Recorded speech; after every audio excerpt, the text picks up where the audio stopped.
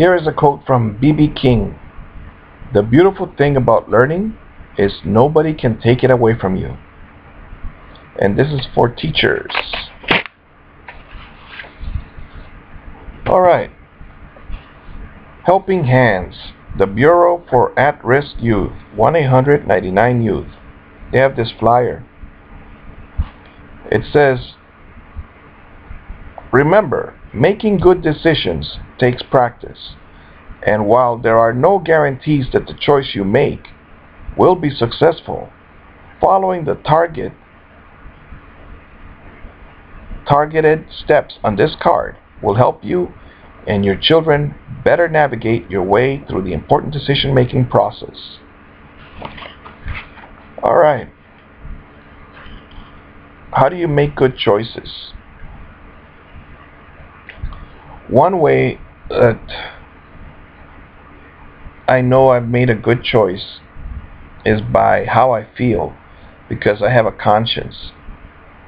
Your conscience can tell you that you're doing something wrong or that you're doing something right. For instance, one time I did something wrong when I was Baker acted the second time. On the first time I had been cold for 2 days, and finally one guard saw me and gave me a sweater. I was there 7.5 days. The second time I didn't count the time because there's nothing to do there. So it's like when the clock is not moving, don't look at your watch to say, is it time to go home yet? Oh man, I got another 5 hours to go, you know. So I don't pay attention to time anyway. I don't wear a watch.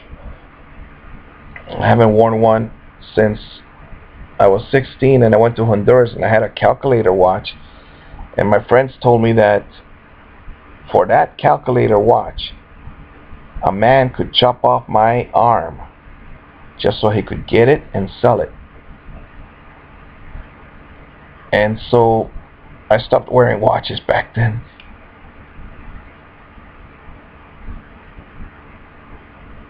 A calculator watch, look up a calculator watch if you don't know what it is. It had the little numbers and you had to punch it in, and they were so small. It was alright, but you could just memorize the multiplication tables. It's easier. Or not.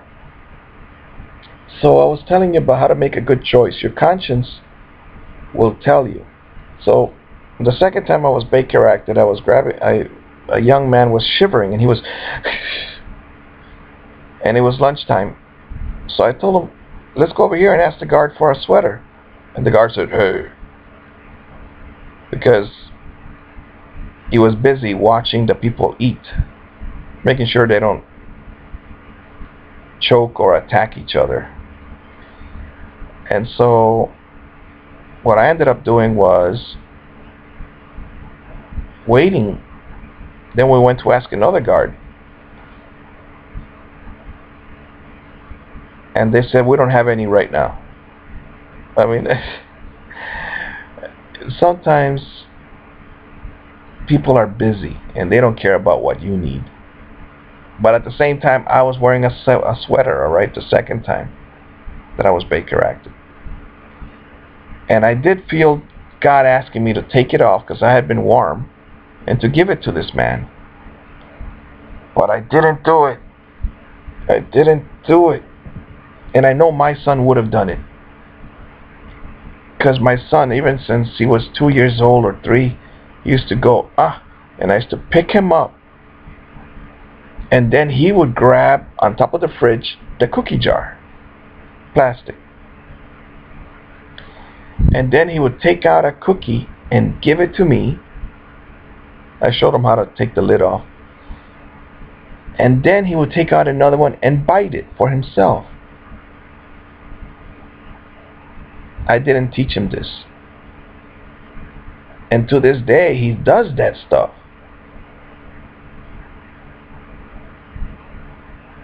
Like,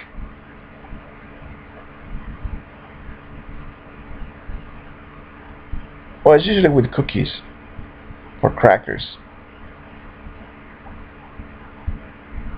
he is a giving person. People are different. I remember my daughter when she was about 3 years old. I was eating, sitting down at the table with her, and she grabbed something from my plate. And nobody had ever grabbed anything from my plate.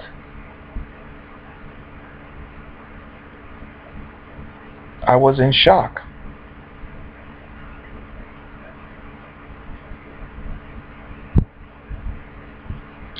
Back then I loved her very much because it was easy. I would call her on the phone, I would dance with her, I would do 1,000 things. But now she's got the distancer. Well, basically what happens is they become teenagers and they become different. So she'll come around again and be nice to me.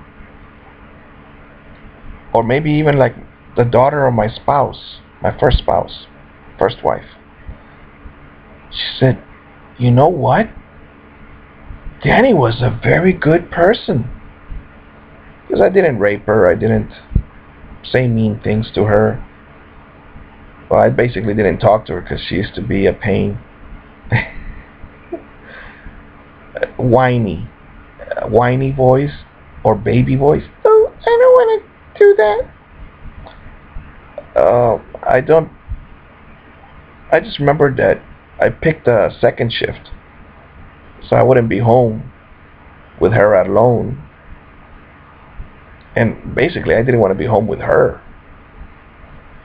Now I'm thinking, well, she's only 7 years younger than me, so if I'm 40, she's 33. Right? Yeah. I think she's a doctor or almost a doctor or a doctor. Either way, she earns good money, I heard. Which is wonderful. Everybody should be. However, I had a hard time relating with her. I guess she saw me as the man that took her mother from her father. Adultery would have been it. Would have been the name of that, I think.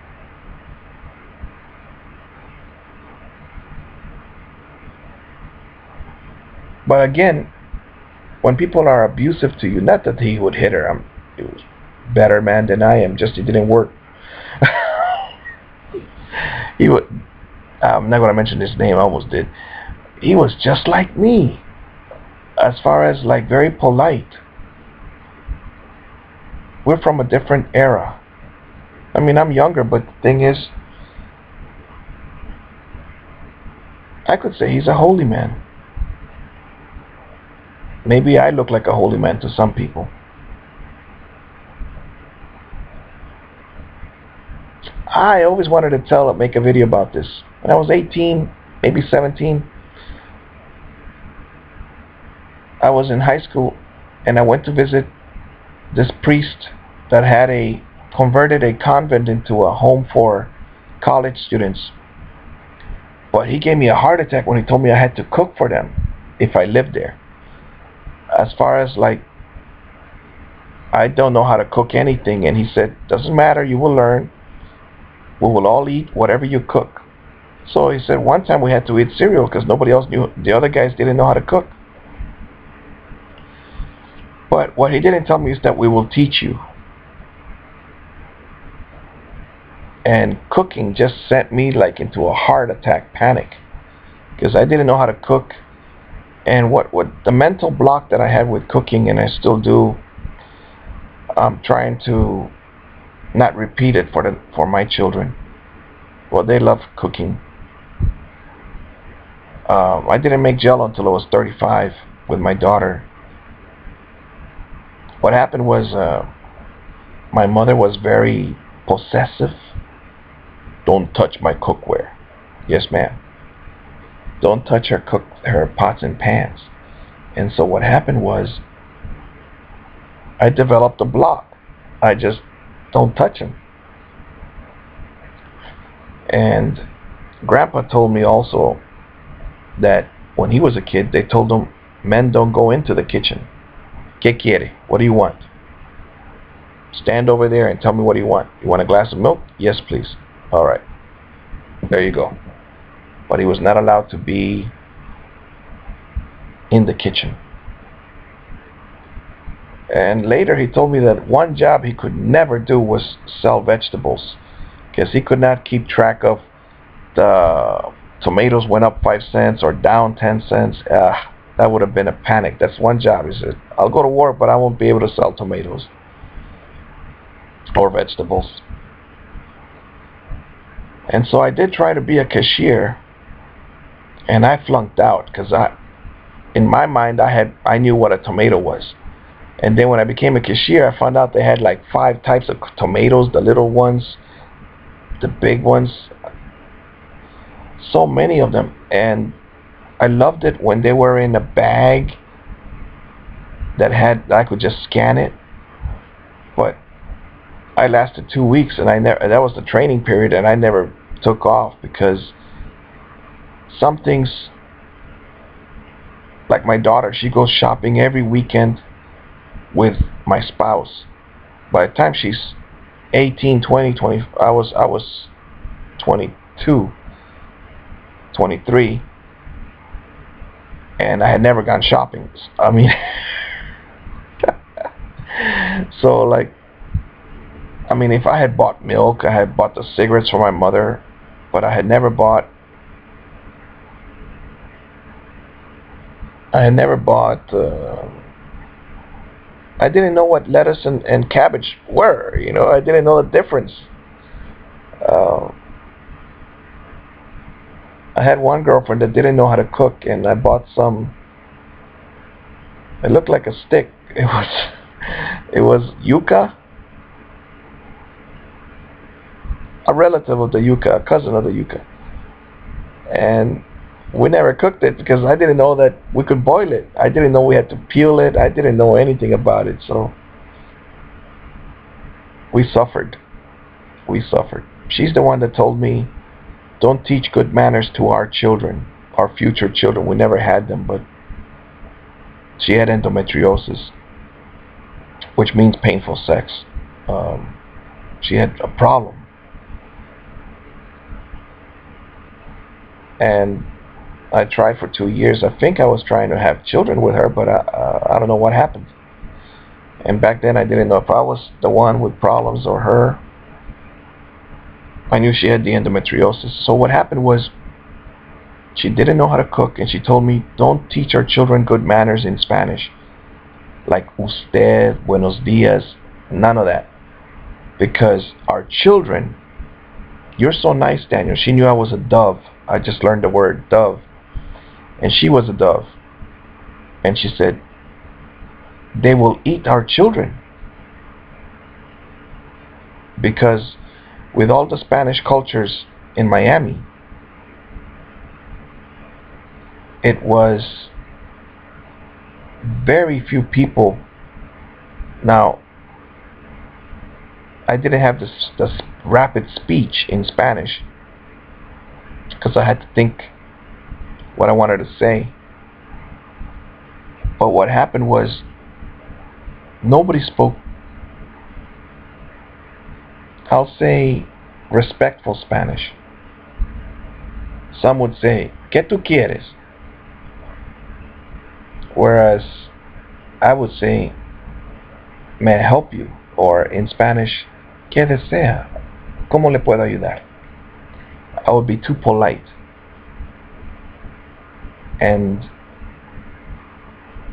so my children have noticed that they discovered it. They said, Daniel, you didn't teach me this way, and Grandma's saying this way. Then I told them what I had done with them. I didn't teach you to be respectful, because you don't have to respect. You will get offended, is what I mean. You will get offended when people tell you, ¿Tú qué quieres? Like, the English in the United States, we use the word What? What? I mean, there is just maybe the tone. There's a way to put it so that it's not so ugly. What? Daniel, what? Now, other people say, more educated, they would, or myself, I would say, yes. In French, I said hello to one person, and he answered, oui. Like, yes. So, well, even in movies, I heard about how the United States bastardized English. Doesn't matter. What I want is my children to be successful. And being polite is good. However, being offended at every single person that speaks to you is not good. So that's why I don't speak to anybody. I speak to you through this video. Most likely, if you're still listening, you're a person that understands me, and you're saying, "Wow, that's happened to me," or "How can I prevent that from happening to me?" Take care of yourself. Be better than I am.